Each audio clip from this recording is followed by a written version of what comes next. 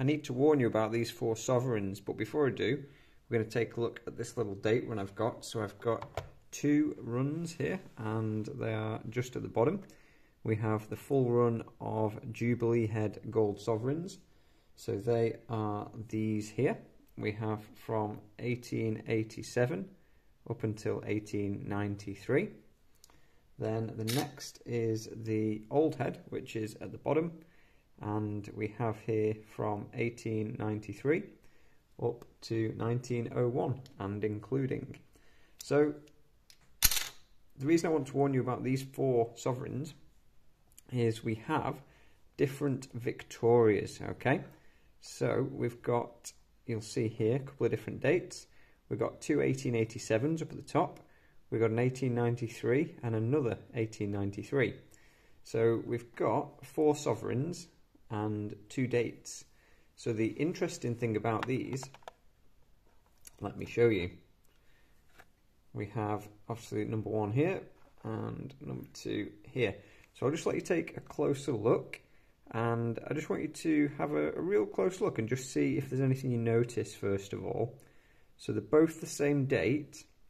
Now this caught me out when I first got my first young head sovereigns. Now this one here is a Jubilee head, and I'm going to rotate that around so you can see. So I'll just do that again. So we have the coin here. We're going to just let it rotate this way, and we have the Jubilee head there. Whereas this one here is a young head, and we're going to flip the coin this way to reveal the portrait here. So just once more in case you missed it, we flip this way for the Jubilee head and back.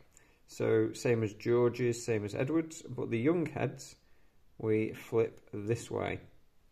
So if you haven't seen a George or an Ed, this one is Ed, and again we flip this way. So it's, I'd call that like a rotation on the axis, as opposed to young Victoria where we flip this way.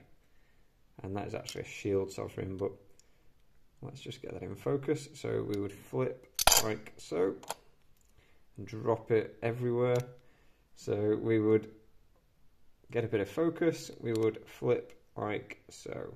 Okay, so if you've got these 2 different dates, it was a busy year for the mints, so they did both portraits. They did the young head and they did the Jubilee head.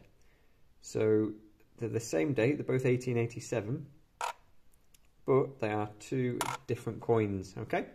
So 1893 was the end of the Jubilee portrait. So we flipped that around and we got to the old head.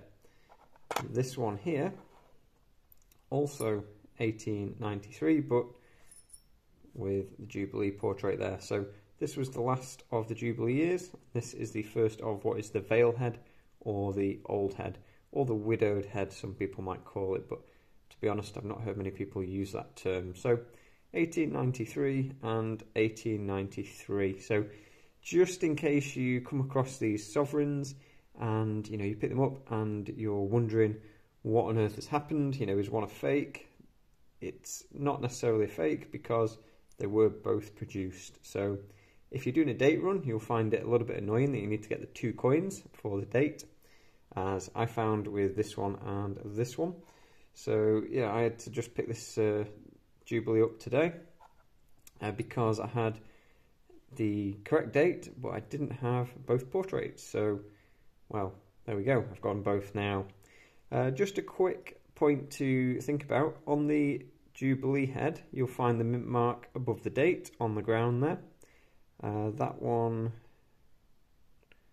I can't just see. Oh, it does. It's got an M for Melbourne. Whereas on the young heads, you'll see the mint mark here on the Georgian Dragon design. If there is one, it will be below the neck. So not to be confused with the engraver's initials, which are in the actual neck itself. And yeah, you'll not see it on the ground there. So here you'll see, as I just briefly showed before, we have the 1887 through to 1893. And that is all the available years for the Jubilee portrait. And then down here we have from 1893 up to 1901. So that is the full set of those. You'll see in the background some other young Victorias, and for those I am 2 dates away from having all of the George and Dragon coins. So George and Dragon, this St. George design, whereas the Shield Young Victorias, like this one, they were from 1938 up until 1887, so not every single year was produced, but there are a lot of those. I need about 36 because I've got a lot of duplicates, unfortunately. So out of, over a tube of sovereigns, I'm, around the 30. I'm not sure whether it's just over or just under 30 Shield sovereigns. I only have 12 different dates.